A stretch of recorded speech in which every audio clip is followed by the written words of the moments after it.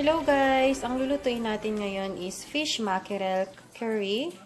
Ang mga kailangan nating ingredients ay ang ating garlic, and then kailangan din natin ng ating spring onions, and then yung onion, and then yung ating curry powder, at kailangan din natin ng bok choy leaves. Okay? And then, yung ating mackerel, guys, bali, piniprito ko na siya now. Okay. Ayan, guys, bali yung aking mackerel or kudungo, piniprito ko na siya. Kasi mas masarap siya na medyo malutong-lutong kapag ilagay natin siya sa ating fish curry. Okay, so, kaya, pinrito ko na siya ng una.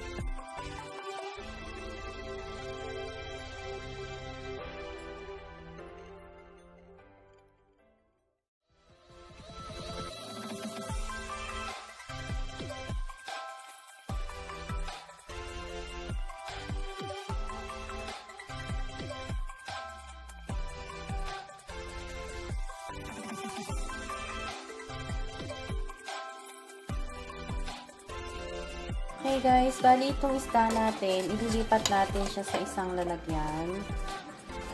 Okay, ilipat muna natin siya. Kasi magigisa tayo ng ating bawang tsaka sibuyas.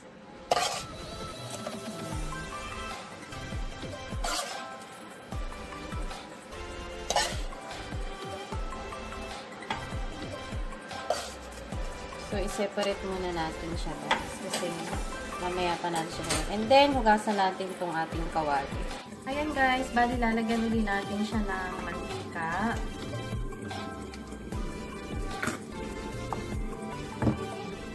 Bali nainit ko yung aking kawali. And then, yung ating bawang.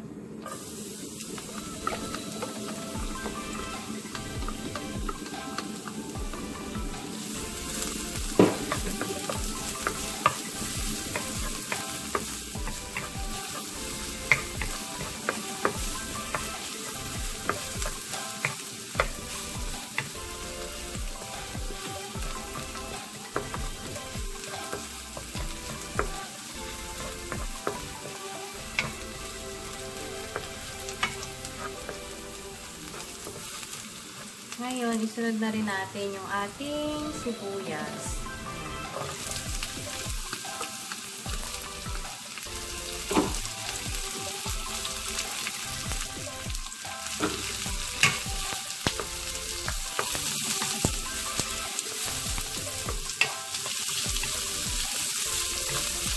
Guys, mamaya, yung milk, lalagyan ko siya ng fresh milk. Bali, optional lang siya.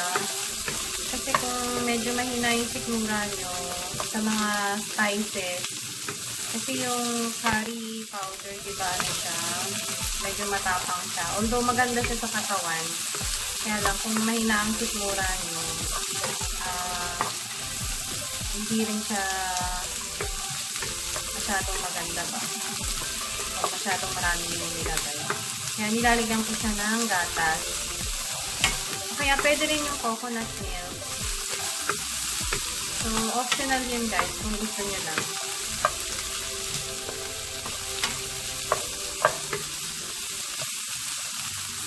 Yan. And then, ngayon, aanin ko na itong matigas na part ng ating bok choy. Yan. So, unahin ko na siya guys.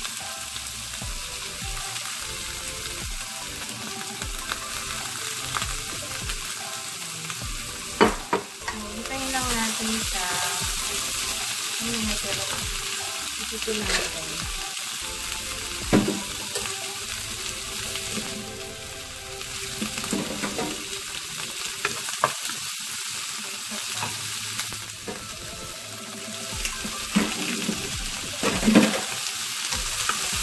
Tuloy-tuloy lang siya, guys.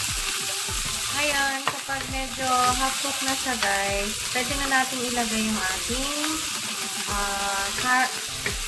yung curry powder ba? Ito. Sa English, curry powder. Okay? Curry. Ako yung pangalan niya. Okay. Okay, so tuloy-tuloy lang, guys. Ito na yung aking curry powder. So, ilalagay na natin siya ngayon. Ayan.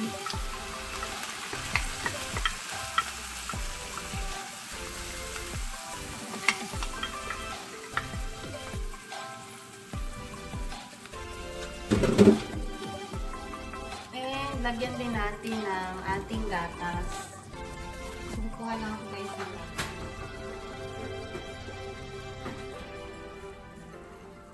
So, ito yung ating gatas. Ayan. Ito guys, optional lang siya. Kung gusto nyo lang yung lasa ng ng gatas.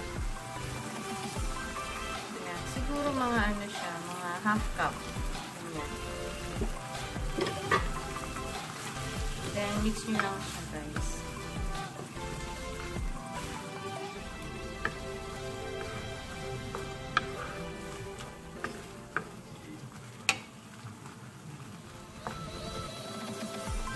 Lagyan pa natin ang kaunti.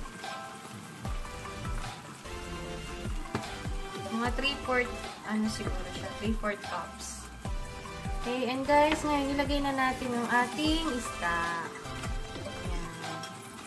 So, ilagay na natin.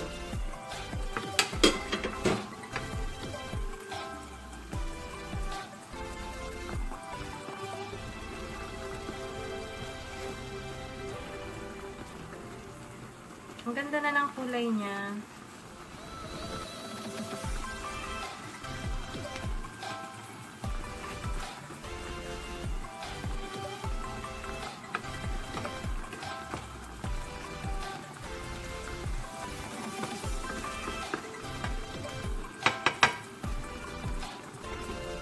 So guys, isi-simmer lang natin siya ng mga 5 or 7 minutes, okay? Simmer lang natin siya. Guys, ayan, kumukulo na siya. Bali, lalagyan ko pa siya ng half cup ng water. Ayan. Siguro mga 1/4 lang, guys. Kasi, ayan, 1/4 lang pala ng water. Para lang hindi matuyo yung kanyang sabaw. Kasi mas maganda pa rin na sabaw siya. And baliktarin lang natin yung ating mackerel or isda. Pudong sa Korea. Ang tawag nila dito is pudong.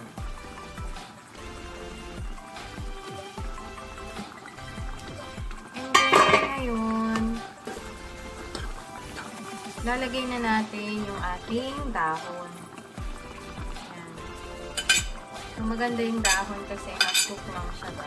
Kasi yung tangkay, diba, siya. Mas mahirap siyang lutuin. Mas siya ba, kailangan niyang ayan.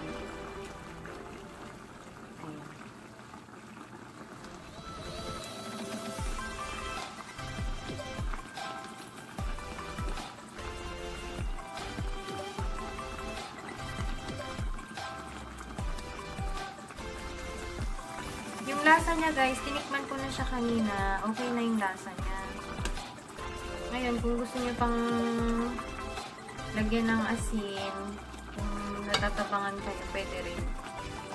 Or kung gusto niyo ng medyo matamis, lagyan ng asukal sa inyo. Ayan. So, ito na siya guys. Kasi masarap yung, ano ba, yung gulay na hindi siya overcooked. Yan guys, luto na siya. Ngayon, ilagay na natin yung ating spring onions.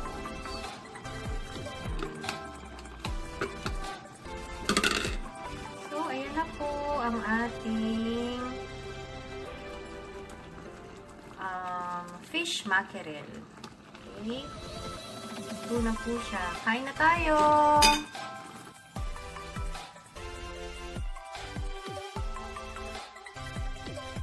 Bebe, fish mackerel. Curry. Kudung kare. Masayang